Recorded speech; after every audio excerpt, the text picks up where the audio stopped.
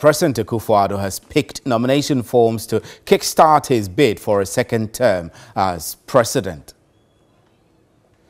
The Director of Research at the Presidency, Victor Newman, picked the forms at the MPP headquarters on behalf of the President to begin the process and issued a banker's draft of 20,000 CDs in the name of the party. The President will need 10 party members in good standing in each of the 16 regions to endorse his nomination before the forms can be returned to the party's headquarters. The President's move is not a surprise, as many government appointees and party stalwarts have already started campaigning, dubbed 4 more for Nana and 4 more to do more. The President in recent times has also been touting his record in office and reiterated the need for Ghanaians to re-elect him to enable him continue with his good works.